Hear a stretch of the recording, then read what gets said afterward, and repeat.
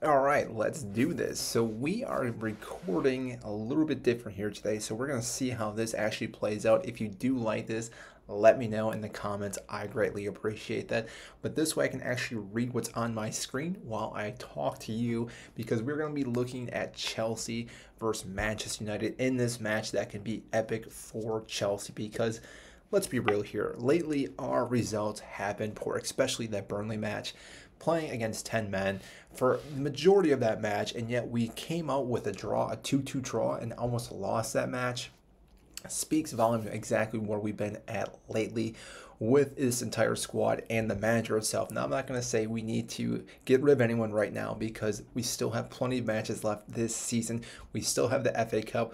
Once things start kind of shaking up and getting played out a little bit more, we will see where we're at. But for right now, it still makes sense to keep with Pochettino as our main guy, which I'm sure you folks are going to say that we should get rid of him. But I always say this: if we're going to get rid of him, where do we go from there? Who do we bring in? Who even wants to come in? And on top of that, if we're looking at financial fair play, we are looking at possibly not bringing in those players that new manager wants to bring in. He's also dealing with these players that have been here stuck on long contracts, and that by itself is going to make it very difficult for any manager to come in, which Pochettino has also had to do, because people came in from Thomas Tuchel, they came in for Graham Potter, and they also came in for Mauricio Pochettino, but still, some of these players are not the players that this next manager is going to want, so it makes sense that we stick with Pochettino. But that's all we'll talk about right now, because I do want to dive into the match tomorrow against Manchester United, because this by itself will be a make or break, I think, match for Pochettino and how the results go. Because if we lose this match, I could definitely see the board, Todd Boehly, the whole fan base being against Pochettino still being the manager. So therefore, again, this is a huge match, and I want to give you my starting 11 that I think would be the best possible for Chelsea to get the results. Now, granted, this could fluctuate a little bit depending on the injuries, because some of these players are coming back. Pochettino has come out and said that Chilwell most likely will not be fit for this match, which means that we really can only deal with Cucurella on that left side, and a few of the other players like and Cuckoo is still going to be out. He's even said that I still don't know. We still don't know at the moment. We do not know if it is possible to start to train with the team. At the moment, he's not training with us. He's recovering and has been longer than we expected. That's after the final. He played 30-40 minutes. The problem, we do not know when we found out that game. So like I said, this is still kind of up in the air with Nkunku, so therefore the front line kind of picks itself as well. But that being said, let's look at our squad. Now, a goalkeeper, really don't have to go much in depth with this one. We're looking at Petrovic. That makes the most sense. I think he's been a solid player this entire season since he's been starting. I don't think that Sanchez is going to be starting anytime soon unless something happens to Petrovic, and that makes total sense with the ridiculous saves he's been doing this season. He's kept us in so many matches, and the player has been just electric for us, and I could definitely see him being one of the players of the season for Chelsea this season. I do think it's going to go to Cole Palmer, but I could also see Petrovic throwing his hat into that as well. Now, the back line, this is where it gets a little bit trickier, because we do have a few different options, though we do have a few injuries. Malagusto out on the right side, he is questionable, but I do believe he will start this match. I don't know if we have really anyone else that we can slot into that position. We could maybe put Disasi, but I think that Gusto is going to be starting there.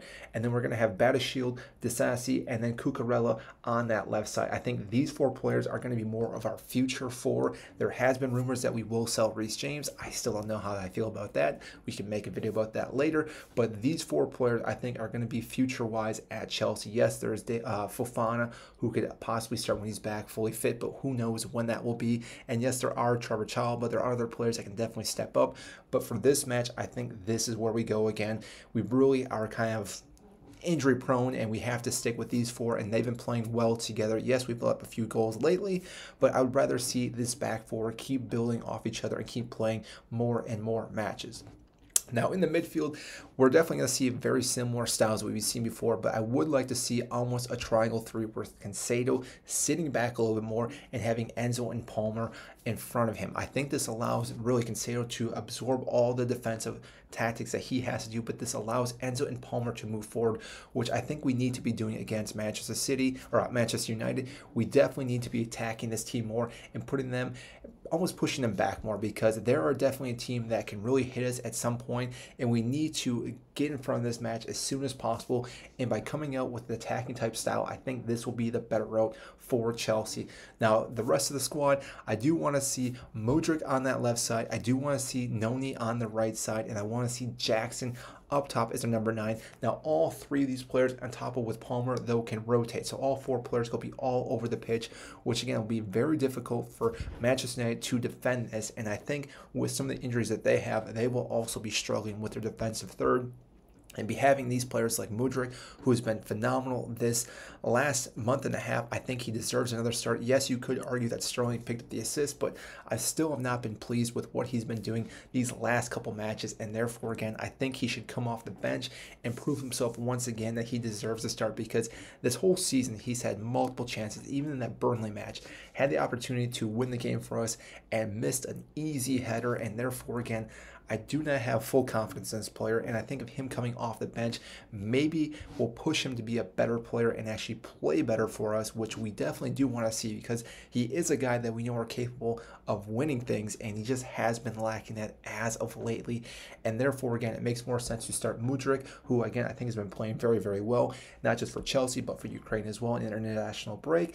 And I think he deserves to get more playing time to build his confidence as well, because we can see how well he can play the ball when he's able to cut in and play some of those balls through the middle.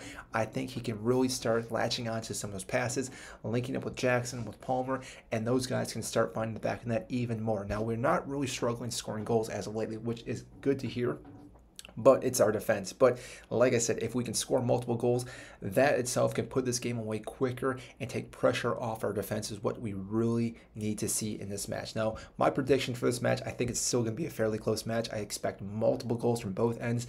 I do see us winning this game 3-2, but it will be a nail-biter throughout this entire match. But I think Chelsea are the better team despite being lower in the table. I think we can go out, beat Manchester United, get all 3 points, and again start climbing this table before the end of the season. I still think Europa is a possibility, which again seems like a far-fetched idea at this point, but I still think it can happen with the squad. We still have the FA Cup, the semifinal against Manchester City, and we can go on to the final in there.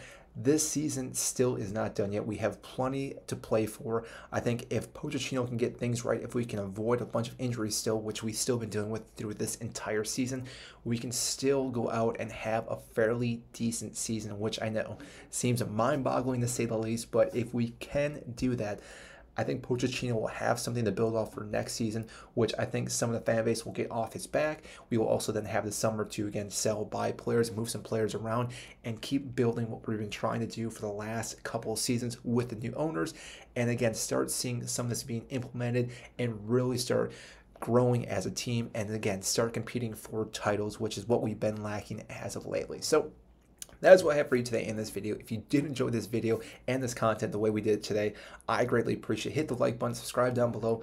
Again, I greatly appreciate that, and I will see you after the match.